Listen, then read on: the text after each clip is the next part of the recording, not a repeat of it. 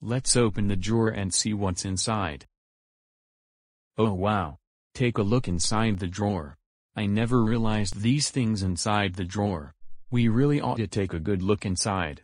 But right now, we've got clues to find. So, I think I'm really gonna need your help today, trying to figure out what Kipper saw. Will you help? You will? Great. To play Kipper's Clues, we gotta find a paw print. Oh, a paw print, right. Cause that's our first clue.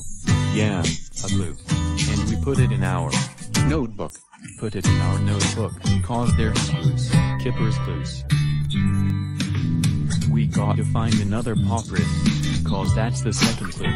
Put it in our notebook, cause there's clues, Kipper's Clues. We gotta find the last paw print. That's the third clue.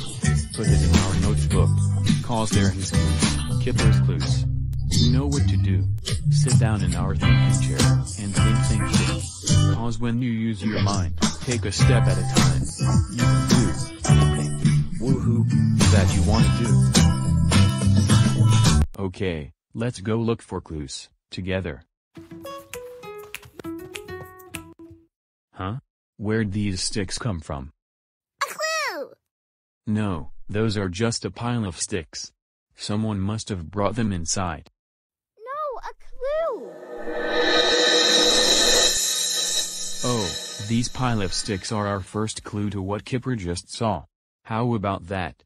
Alright, we need our just an H, handy dandy, notebook.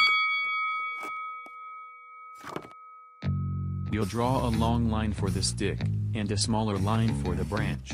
Another stick like this. And a third. There. What could Kipper have seen, with sticks? What do you think? Probably. But let's find 2 more clues to figure this out. What does this look like to you guys? Looks like some blocks to me. Yeah, kind of looks like blocks.